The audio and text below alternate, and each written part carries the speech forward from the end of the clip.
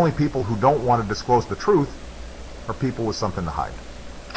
In today's program, I will put the spotlight on an act that was enacted in the year of 1871 on February 21st. The Congress passes an act to provide a government for the District of Columbia, also known as the Act of 1871. What I am about to share with you today is a premise for all the things that are happening here today in the year 2012. When you fully understand the ramifications of the past, you will then fully understand the ramifications of the present, and you will know how to change the future. And here is where our story begins. With no constitutional authority to do so, Congress creates a separate form of government for the District of Columbia, a 10-mile square parcel of land. The act was passed when the country was weakened and financially depleted in the aftermath of the Civil War. It was at that time a strategic move by foreign interest international bankers who were intent upon gaining a stranglehold on the coffers and neck of America. Congress cut a deal with the international bankers, specifically the Rothschilds of London, to incur a debt to said bankers. Because the bankers were not about to lend money to a floundering nation without serious stipulations, they devised a way to get their foot in the door of the United States. The Act of 1871 formed a corporation called the United States, all in capital letters. The corporation, owned by foreign interest, moved in and shoved the original Constitution into a dustbin. With the Act of 1871, the organic Constitution was defaced and in effect vandalized and sabotaged. When the title was capitalized and the word "for" was changed to "of" in the title. The Constitution of the United States of America is the Constitution of the Incorporated United States of America in all capital letters. It operates in an economic capacity and has been used to fool the people into thinking it governs the Republic. It does not. Capitalization is not insignificant when one is referring to a legal document. This seemingly minor alteration has had a major impact on every subsequent generation of Americans. What Congress did by passing the Act of 1871 was create an entirely new document, a constitution for the government of the District of Columbia, an incorporated government. This newly altered constitution was not intended to benefit the Republic. It benefits only the corporation of the United States of America and operates entirely outside the original organic Constitution. Instead of having absolute and unalienable rights guaranteed under the organic Constitution, we the people now have relative rights or privileges.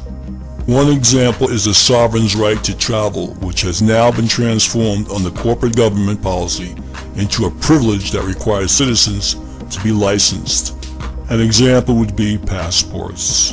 By passing the Act of 1871, Congress committed treason against the people who were sovereign under the grants and decrees of the Declaration of Independence and the organic Constitution. The Act of 1871 became the foundation of all the treason since committed by government officials. The United States isn't a country, it's a corporation. In preparation for stealing America, the puppets of Britain's banking cabal had already created a second government, a shadow government designed to manage what the common herd believed was a democracy, but what was an incorporated United States. And conspiring together, this two-headed monster disallowed the common herd all of their sovereign rights under the original Constitution. To fully understand how our rights of sovereignty were ended, you must know the full meaning of the word sovereign, which means chief or highest supreme power, superior in position to all others, independent of and unlimited by others, possessing or entitled to original and independent authority or jurisdiction. This description I have cited can be found in Webster's dictionary. In short, our government, which was created by and for us as sovereigns, free citizens deemed to have the highest authority in the land, was stolen from us along with our rights. It is important to keep in mind here that according to the original Constitution, only we the people are sovereign. The government is not sovereign. Our original Declaration of Independence states, government is subject to the consent of the governed, and that's us. It doesn't take a constitutional historian to figure out that the United States government has not been subject to the consent of the governed since long before you and I were born. Rather, the governed are subject to the whim and greed of the corporation, which has stretched its tentacles beyond the 10-mile square parcel of land known as the District of Columbia. In fact, it has invaded every state of the Republic. Mind you, the corporation has no jurisdiction beyond the District of Columbia. You just think it does. You see, my friends, you are presumed to know the law, which is very weird since we the people are taught nothing about the law in school. We memorize obscure facts and phrases here and there, and our teachers only gloss over the Bill of Rights. And our schools, which are controlled by the corporate government, don't delve into the Constitution of Death. After all, the corporation was established to indoctrinate and dumb down the masses, not to teach anything of value or importance.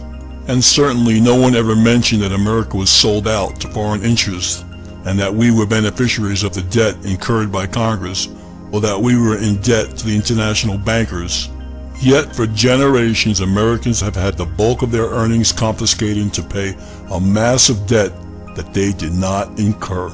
There has been an endless stream of things the people were not told, and now that you are being told, how do you feel about being made the recipient of a debt without your knowledge or consent? After the passage of the Act of 1871, Congress set a series of subtle and overt deceptions into motion, deceptions in the form of decisions that were meant to sell us down the river. And over time, the Republic took it on the chin until it was knocked down and counted out by a TKO. With the surrender of the people's gold in 1933, the common herd was handed over to illegitimate law. And I'll bet you weren't taught that in school. And now the final snapshot. Our corporate form of governance is based on Roman civil law and admiralty or maritime law, which is also known as the divine right of kings and the law of the seas, another fact of American history not taught in our schools. And here's another wake-up call for you. Roman civil law was fully established in the 13 colonies before our nation began, and then became managed by private international law. In other words, the government created for the District of Columbia via the Act of 1871 operates solely under private international law, not common law, which was the foundation of our constitutional republic. And it is this fact that has impacted all Americans in concrete ways. For instance, although private international law is technically only applicable within the District of Columbia and not in the other states of the Union, the arms of the corporation of the United States are called departments. As an example, the Justice Department, the Treasury Department, and those departments affect everyone, no matter where and what state that you live. Guess what? Each department belongs to the corporation, to the all capital letter United States. I now pose the question, how do you feel that you know that you are now being ruled by a corporation? A corporation that operates under Roman civil law outside the original Constitution. I challenge everyone listening to contact their congressman and see what they have to say about this. Congress is fully aware of this deception. What this great deception really means is that the members of Congress do not work for us, for you and me.